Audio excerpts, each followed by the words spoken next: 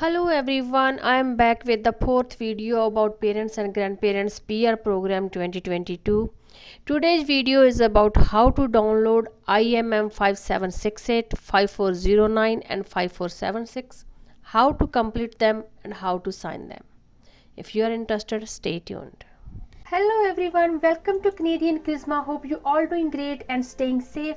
If you are new here, I provide information and free advice about Canadian immigration and help people to apply for Canada PR, which can save them a lot of money. Without a further delay, let's start today's video. Let's start with financial evaluation for parents and grandparents sponsorship, IMM 5768. IMM 5768 must be completed by the sponsor and the cosigner if you have a cosigner. Steps are: download and fill out the form on computer, print it and sign it by hand. Why I am saying sign it by hand? Because there is no instructions that how to sign this form. So be on safe side, just sign it by hand and then scan it and upload it. First question is your spouse or common law partner co-signing the undertaking? So if yes, you can say yes, otherwise no. Full name of your spouse or common law partner means who is the main sponsor, full name of the main sponsor spouse, which could be the co-signer too. So you need to provide family name and given name. Again, if you do not have family name on your passport, you can write full name here in the family name. Date of birth the spouse. Then sponsor's full name here, family name and given name. Down here you need to provide the information about your family members and persons included in undertakings in effect or not yet in effect signed by you, and if applicable your co-signer. So let me explain this with a scenario. So scenario is that I am applying for my parents right now, my mom and dad, means two people. I previously applied for my grandma. The application is still in process. She haven't got the PR yet, so which can be in future. So that is not in effect yet. I co-signed the application of my in-laws. They got the PR and the undertaking is in effect. So that's the scenario here. So how I fill out this information? Here it say you means the sponsor, so one person. Current undertaking means how many people you are applying for right now. So I am applying for my parents, my mom and dad, two people. Now previous undertakings, that's about sponsor. Number of person included in previous undertaking you signed as a sponsor. So if you signed as a sponsor, any undertaking is still in effect, then you need to provide the information here. B2, number of persons included in a previous undertaking you signed as a sponsor that are not yet in effect. So like I told, I applied for my mother-in-law, I applied for my grandma, and the application is still in process and undertaking is not in effect yet, so I wrote that here. B3, number of persons included in a previous undertaking you co-signed where these undertakings are still in effect. So I co-signed the application for my in-laws, my mother-in-law and father-in-law. So their undertaking is in effect because they got the PR and I am responsible for that for 20 years. So I wrote two people here. Before, if I co-signed any application which undertaking is not yet in effect, I will provide that information here. So that's how I provide this information. Question number 4, you need to only complete if your spouse is co-signing the application. So if your spouse is co-signing, let's go through this question. Number 1, number of persons included in previous undertaking your spouse or common law partner signed as a sponsor, that is still in effect. So this is number 3, my mother-in-law and father-in-law. But they said if you already entered that information in number 3, B3, then don't include here. So that's why I'm not writing it here, because then I will recalculating these people. Second, number of persons included in a previous undertaking your spouse or common law partner signed as a sponsor that are not still in effect. So he did not, and I will leave it blank. They said again, if your information is filled in this column here, don't fill it again here. Number 3, number of persons included in previous undertaking your spouse or common law partner co-signed where these undertakings are still in effect. So if he co-signed and which is still in effect, if it is 3B1, then don't enter here again. So I'm not entering and I do not have anyone here.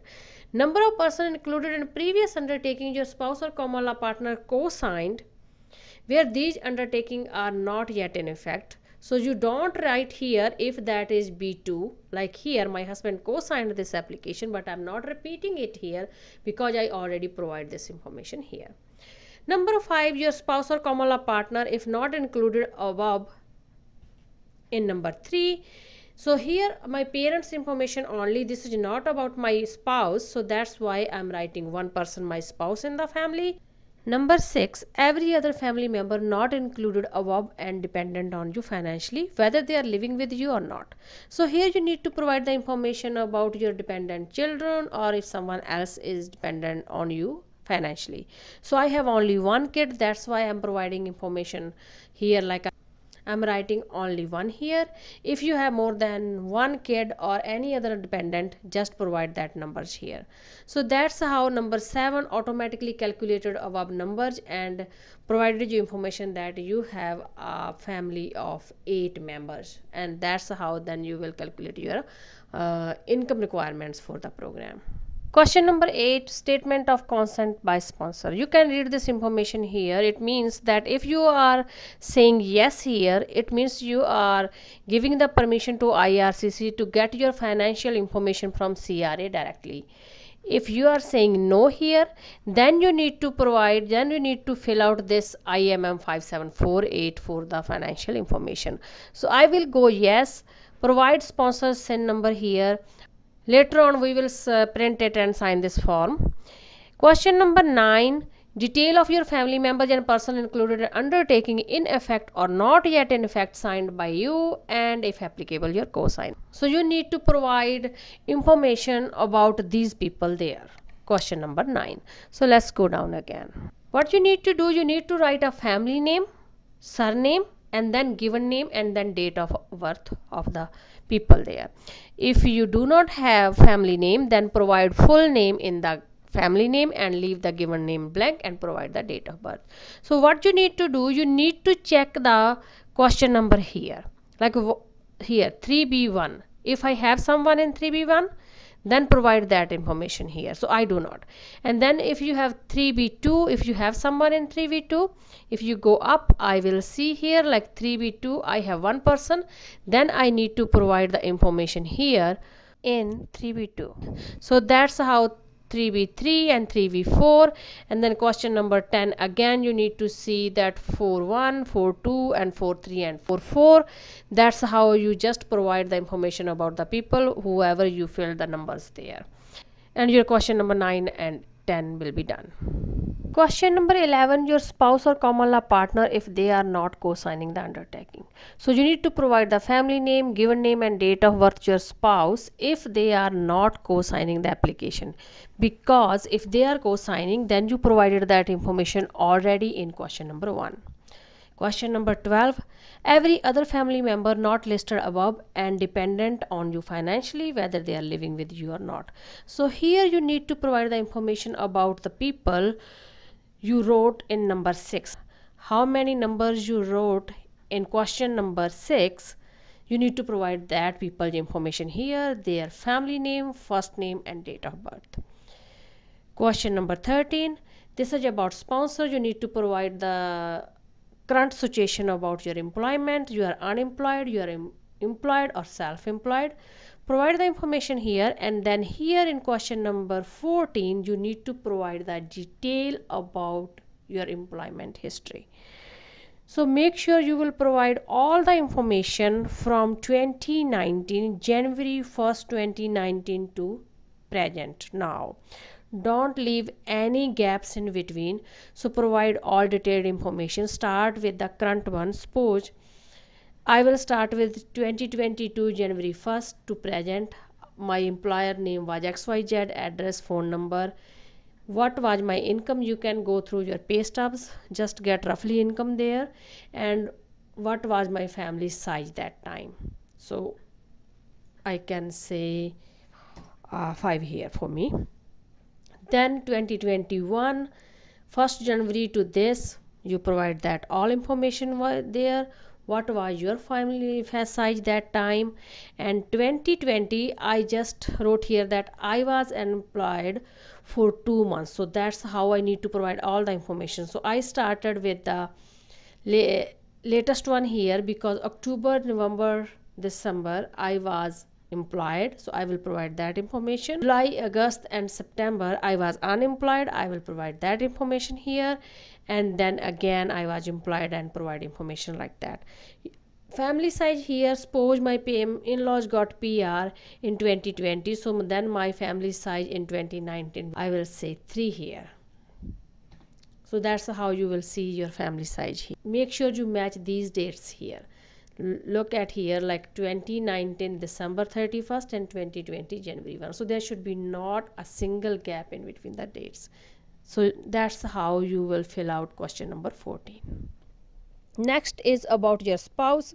You need to provide the same information about your spouse, your cosigner, employment, unemployment. You need to choose there.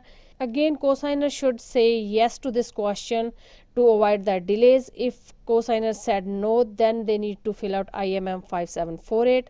If they say yes, that's right, and after that provide the SIN number and again leave the signature and date for later.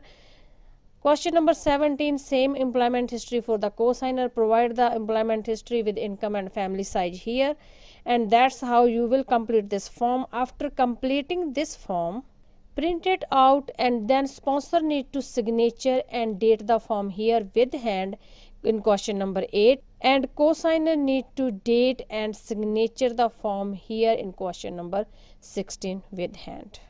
Next form is Statutory Declaration of Common Law Union IMM 5409. IMM 5409 must be completed and must be handwritten signed by the sponsor and the cosigner. If they are not married, they live in the common law relationship. So this form must be completed by the people if they are not married. Suppose you and your partner is co-signing the application, but you are not married, living in common law relationship, then sponsor and the co-signer need to sign this form. If they are married, they need to provide their marriage certificate or proof of marriage, and they no need to complete this form. Who else need to fill out this form? If the principal applicant and their partner, they are not married. If they are married, they need to provide the proof of marriage. Otherwise, they need to provide IMM 5409 that they are living in a common law relationship. After this, whoever is completing this form, it could be sponsor or cosigner, it could be the principal applicant and the partner. This form must be signed by the administrator of the declaration. So what are the steps? Download and fill out the form on computer, print it, sign the form by hand. By hand, if sponsor and cosigner are doing, they both need to sign it by hand. A principal applicant and their partner are filling out this form, they need to sign it by hand. And after that, the administrator of declaration, they need to sign this form and stamp it. Who can do this? Notary public, commissioner of oaths and commissioner of taking affidavits. After completing this whole process, scan it and upload it. So let's have a look on the form. As you see, form start with country, write your country and province here. After that, name of the declarant, like who is declaring, maybe sponsor and maybe the principal applicant. Write the name of that person here who is declaring this form, and then write the name of the partner. Then provide the address here, and then they need to declare that we are in this relationship from how many years, and then provide date from this date to this date. So name of the sponsor or principal applicant, their partner, address, number of years of their relationship, and date from and to of the relationship. Then here is box 1. My common law partner and I have jointly signed the residential lease, mortgage or purchase agreement related to residence in which we both live. So you need to provide something here, that what is the common between you both. So if you sign the mortgage or something, say yes here. If you have jointly owned property other than our residence, you can say yes here. If you have joint bank trust or credit union accounts, say yes here. So read this information. If you guys file income tax directly, say yes or no, accordingly answer these questions. Read that questions carefully and answer them. And then you need to provide about the life insurance, that I have a life insurance and my partner is a beneficiary, yes or no, and my partner has the life insurance and I am beneficiary, yes and no. Provide that information. If nothing applies to you here, then you need to provide other documentary evidence of your relationship, that you guys are living together in one relationship. So that's how you need to complete this 1 and 2, 1, 2, 3 and 4. So number 5 here need to be completed by the administrator of declaration.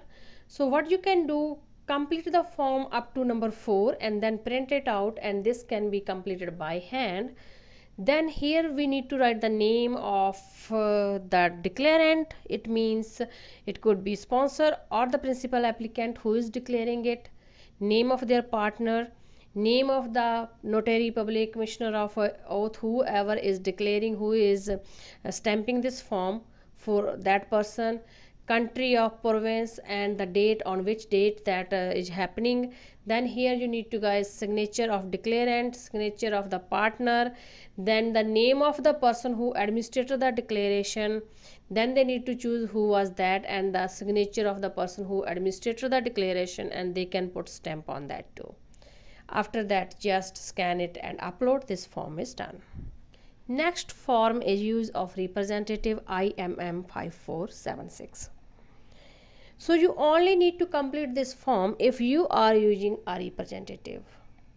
I mean, if parents taking help from their family member or friend, or if you are helping your parents to complete their application and you want to do business with IRCC on behalf of your parents, then you must submit IMM 5476.